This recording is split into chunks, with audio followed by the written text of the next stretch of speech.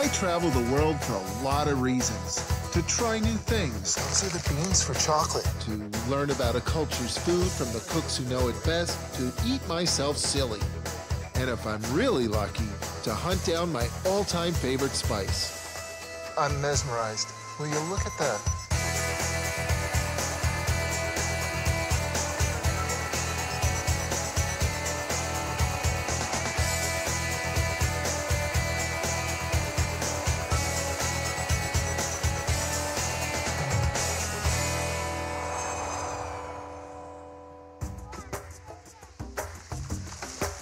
I'm in the Caribbean on the island of Grenada. It's a beautiful, hot, sunny day, and there are miles of beaches around here. But that's not why I'm here. I'm here because this is where my favorite spice is produced, nutmeg. I use it in apple pie, put it in my pancakes, I even use it in mashed potatoes. But I've never seen how it's grown and produced, and I figure there's got to be a pretty good reason why they call this the Spice Island of the Caribbean. Maristica fragrans, nutmeg, one of the most popular and familiar flavors in the world. And in my kitchen, I actually use it more than any other spice. So I've always wanted to see where it grows, how it's harvested and processed. I've definitely come to the right place. I've been in the nutmeg business since a boy. Llewellyn Duncan is a spice farmer, which on Grenada means he basically just has to walk out his back door with an empty bag. This is the nutmeg tree. Look right there, you'll see one of the nutmeg that is open. Look at that, right there, okay. We have 3 in a cluster. It's natural right now. That's the first nutmeg tree I've ever seen. Okay. You're used to this. This is new for me. Every day. I bet you don't have an apple tree, though. No, I don't. Well, that's what I have at home. We have the best nutmeg in the world. Grenada has the best nutmeg in the world. That's why I'm here. Yeah. Oh, look at that one there. All right. Yeah, look at that. This is the nutmeg. And you can see itself, just open. This is the mace. The red part of it is called the mace, and the black part is called the nutmeg. Oh, is that ever beautiful? I'm mesmerized. It's not called nutmeg for no reason. It's a nut, actually. Yes, it is a nut. It grows inside a fruit. We use that for making jams and jellies. Here on the island? Yes, we have it. Hooey. That's bitter. Yeah, you get that. But it tastes like nutmeg. Yes. It absolutely tastes like nutmeg. The leaves taste like nutmeg also.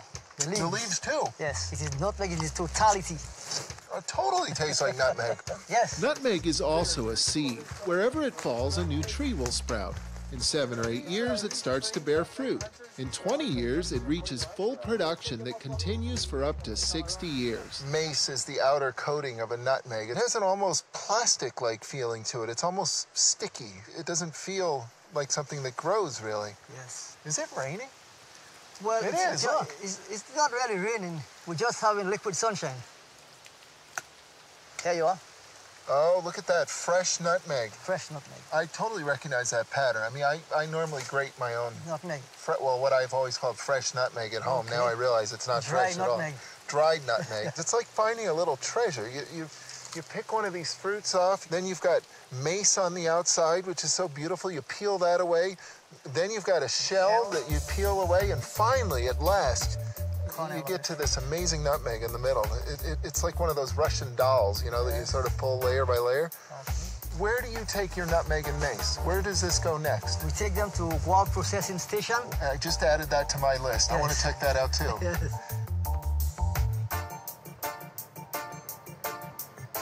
I'm here in Grenada for the nutmeg, but it's easy to get sidetracked when you're a traveling chef. You never know what you're going to find. Wow, look at that. I had no idea there was so much juice in these things. Well, let's try a glass. Would you like to try with some lime? Yeah, with some lime, sure.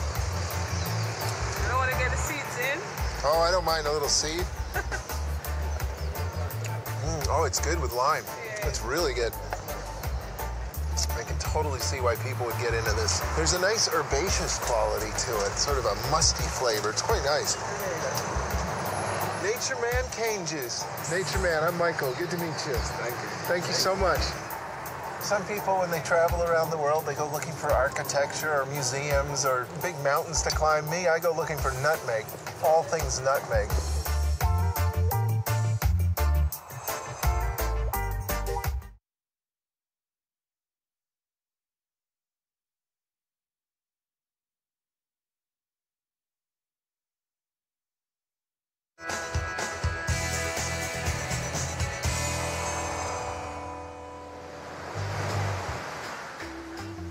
There are a lot of great reasons to come to Grenada.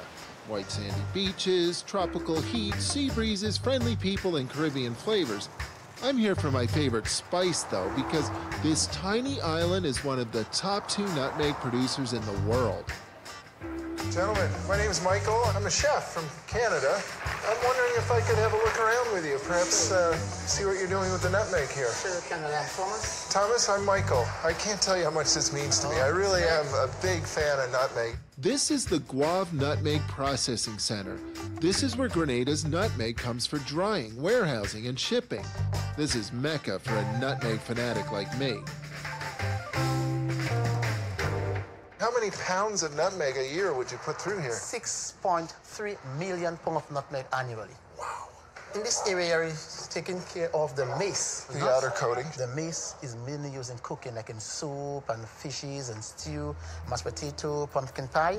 The nutmeg more used in pastries, make more baking and so on. So you would save the nutmeg. That's right. For the best uses. Yeah, but here is where we do the drying of the nutmegs. That is a lot of nutmeg. It's not even a drop in the ocean in comparison to our production prior to Ivan. In 2005, Hurricane Ivan devastated the Grenadian nutmeg industry. The storm knocked down some 90% of the island's spice trees. Today, the industry is still recovering. So it must be dried to extract the moisture. So it intensifies the flavor. Intensify the flavor. Where would a bag like that go? Holland and Germany are 2 largest importers of nutmegs. The final result. This is the final result. After cracking, this is the final result. Nutmeg out of the shell. But how do you know when it's the highest quality possible? Okay, now the highest quality of nutmeg is determined by the oil density. And to identify this, we use water. Okay. This is a good one. If it sinks, If it sinks good. But okay, there it goes. So if it floats, it doesn't have very much oil in it? That's right. This is a small demonstration. At the far end, we have a vat with water where we identify the quality. While the larger ones are at the top of the screen. So the small ones just fall through, and you're left with the best of Grenada nutmeg. Right. There it is, right there. That's right here. Can I take some of this? Sure, you can. It's appreciative of you being here with us. Now that's what I call a souvenir. Thank you. But I'm cooking with Grenada spice. Thank you. You must welcome. Thank you. I can't wait to use this at home. I feel like I'm on a bit of a pilgrimage here coming to this building, and there's so many different things that are fascinating to me here. But one of the things that's the most interesting is I look at all this nutmeg and think about the fact that all of Grenada's nutmeg is processed in this building right here. It occurs to me that I've been seasoning my food with nutmeg from this very spot for my entire cooking career. But what about all that tasty nutmeg fruit, the seed pod, what botanists call the pericarp? Where does it end up? At the De La Grenade Jam and Jelly Factory. Hi, welcome, Michael. We expecting you. Yes, yes. I am an absolute fanatic about nutmeg. It's my all-time favorite spice. Oh, really? So to see it today like this was just a real treat for me, the mace and the fruit. Now, this is quite a bit like an apple, although it's not edible because it's very acidic. The natural pH is about 2.8, but it has loads of pectin, which also help in the manufacture of the jellies and jams. So the pectin would thicken it. To make it gel. Nutmeg pericarps. Thank you. And there's still lots of flavor left in them after they boil? Yes. There's that much flavor in them? Yes, there's still flavor in it. Can I try a little bit of that right there? I'm warning you, it's very acid. Gosh, it's good. Yes, it's acidic, but I'm past that. Nutmeg is a very special spice, and you have every part of it, even the bark of the tree, the leaves, they have the nutmeg oils in them. Sure. The pericarps are simmered in water to extract their nutmeg flavor and thickening pectin. To make jelly, sugar is then added. For jam, the ground pericarp pulp is also added. We also add the pulp. Can we try some? Sure. Oh, nice and thick. Look at that.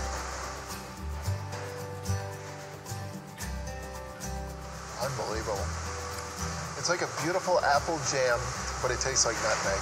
My mother, she said, well, why not? Nutmeg has a fruit. Can this fruit be used and included to make a jam. Because in the past, the pericarps would just stay in the field and rot on the ground. But now we use them, so farmers can sell not only the nutmegs and mace, but also the pericarp. Thank you. Thank you for showing me this. Yes, thank you for letting me taste it. Nutmeg trees, nutmeg processing, nutmeg jam and jelly, all very interesting, but what about the local cooks? What do they do with nutmeg? What's it like having all this flavor in your backyard? I'm just scratching the surface here.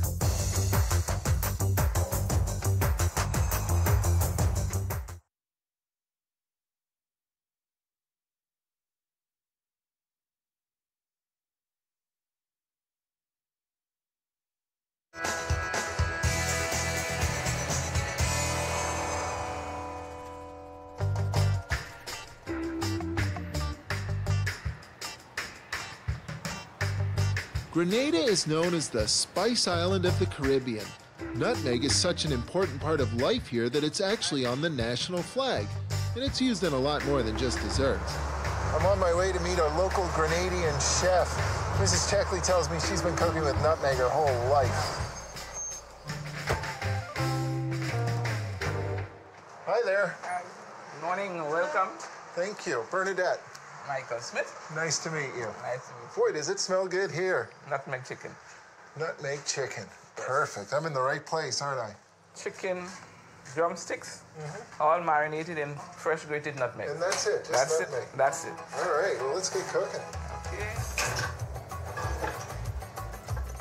A little bit of vegetable oil in the pot, but a tablespoon of brown sugar, and allow it to caramelize. Then you add the chicken. I'm getting my head around this. I've never started a recipe this way, to add oil and then sugar and caramelize it. It browns the meat.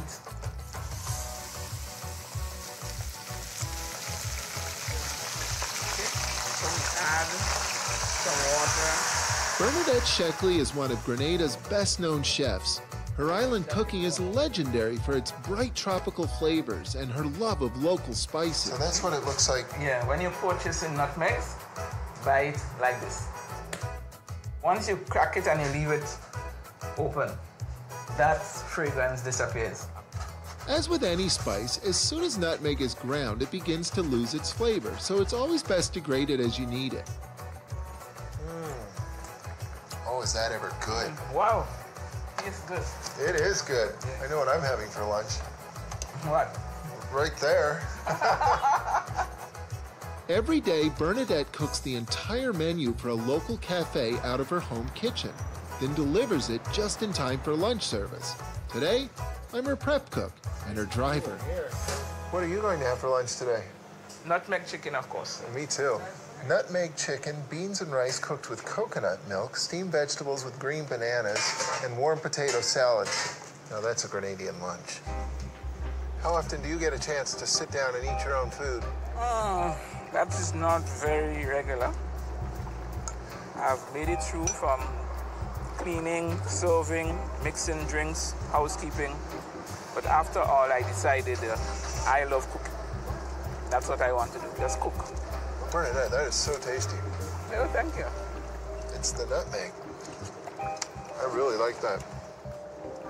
I could get used to this. Beautiful view sitting on the harbor in St. George.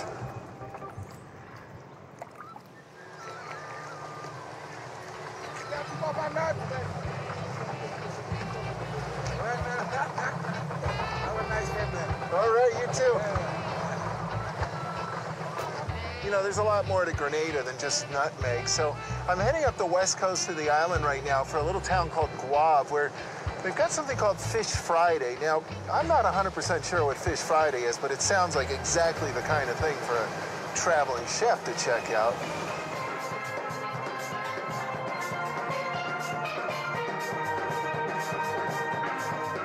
Well, it looks like everybody in town is setting up a stand. It turns out that Fish Friday started as a way to celebrate the fishermen and the fish that drive the local economy. In true Caribbean style, it's turned into a weekly street party with lots of food. We're looking for one of Bernadette's former apprentices. He runs one of the food stalls. Pumpkin. Pumpkin? That's our nickname. That's what we call it? Pumpkin? Yeah. Okay. There he is. Yeah. Pumpkin. Hi. How you doing? Okay. Hey, I'm Michael. So what kind of fish would that be? This is mahi. Mahi. Oh, that's one of my favorites. And this is called bigs? Yes. So it's sort of a dough that you make? Yes. Sometimes you bake it, sometimes you fry it. You could also add coconut to it. Yes. Really? We add a little... Let's make it a little sweet? Yeah, add coconut. See, this is the thing. When I come to something like this, I can't resist. I got to try everything. You know? I mean, you're only going to be here once. You want to try it all. I think he was paying attention when you were teaching him. So what are we going to do tomorrow? Tomorrow we'll do something very special, which is, the name of it is oil down. Oil down? Oil down? Yes. That's our national dish, cooked on wood fire. Okay, now we're talking. Can I be your sous chef? Sure.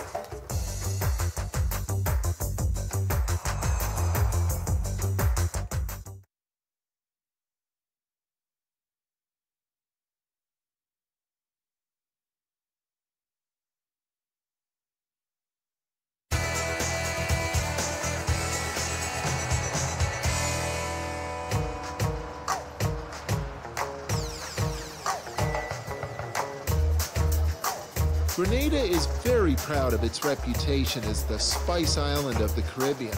On this island, spices are everywhere. I got one with the cinnamon, the nutmeg, the ginger. You can get a special price. I never try to overpower no one, my friend. Cloves, that's the cocoa bean. Yeah. Turmeric, bay leaf, ginger, nutmeg, mace, cinnamon. Yeah. That's it, huh? Yeah, and you all got the spices of Grenada. All the local spices of Grenada. Thank you. Thank you so much, my friend. Enjoy Grenada. Hope to see you next year. But there's a lot more to Grenadian cooking than just spices. Local chef Bernadette Sheckley is taking me shopping so we can make the national dish together. A sort of local stew called oil down. What exactly are we looking for today? What do we need? Breadfruit. That's breadfruit, okay. I've heard all about this. It has a sweetish flavor. I see. So there's where the fruit come in. Would this be right there? No. This is green, ready to boil. Get coconut. Now, how do you know a good coconut when you see one? Shake it. Oh, you can hear the water, yeah.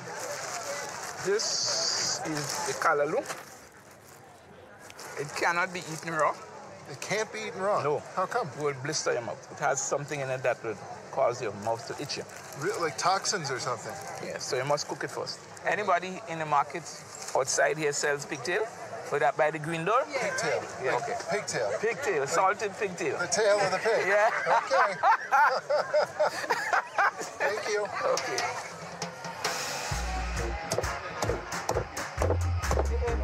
Pigtail, is it for the oil then? Yeah, pigtail, it gives the oil an extra flavor. Ah. I was so focused on nutmeg when I got here, I sort of forgot about all the other great foods that are here on Grenada. So this is kind of a treat for me. So it's sort of like an extra little discovery. What I do know about breadfruit was brought into the Caribbean to feed slaves. Really? Yes. So where did your love of cooking come from? Because I like to eat. That's the same answer I always give. What is oil down, basically? But the basic stuff is breadfruit, pigtail, dumpling, simmered in fresh coconut milk with turmeric. You sort of have to admire the Caribbean cooks who figured out that it takes heat to get rid of the toxins in the callaloo. The pot is first filled with layers of callaloo, pigtail simmered in water, and breadfruit, all seasoned with local turmeric.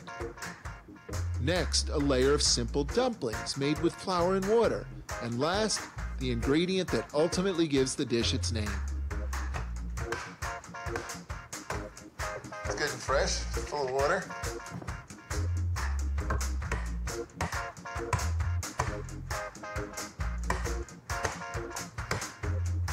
Come on now. Jeez. Don't you worry, I'll get it. Here we go. Come on. There we go, look at that. I have to hit it again. It's not open yet, but I want to drink some of this water, though. Tastes good. Oh, that's the best part. Ah, this is the toughest part about being a traveling cook. Patience. Another 45 minutes or so before we're ready to go, before I get to dig into my first oil down. The coconut milk boils so vigorously that the breadfruit doesn't have a chance to get mushy. Eventually, all the liquid evaporates, leaving behind just the rich coconut oil, hence the name oil down.